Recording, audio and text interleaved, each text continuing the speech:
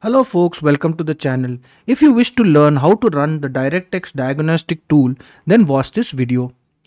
So it's very simple.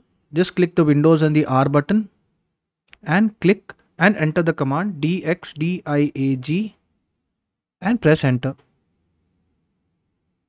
Now you will get the DirectX Diagnostic tool and make sure that you check this box, check for WHQL digital signatures. Now it will scan your system. Alright, done, and then click on next page. And you can see that it has checked your system and no problems were found. You can check the DirectX features here for your display acceleration enabled and your system. You can check for sound. Yes, this is what it is. No problems found. Input, no problems found.